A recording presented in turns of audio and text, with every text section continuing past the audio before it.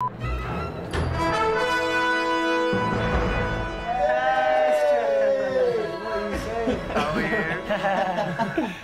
you been?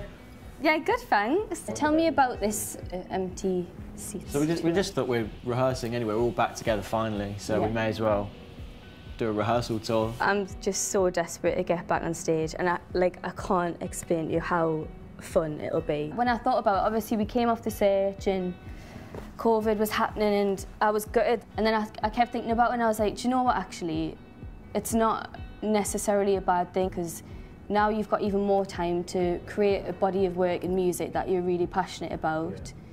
You know, you can learn your craft, you can be performing, doing this sort of thing, building up your fan base.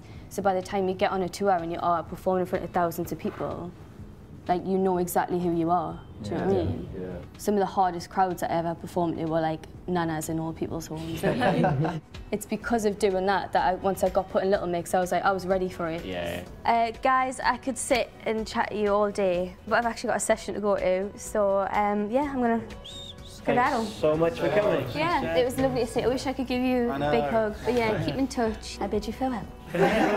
See ya. All right. See you later.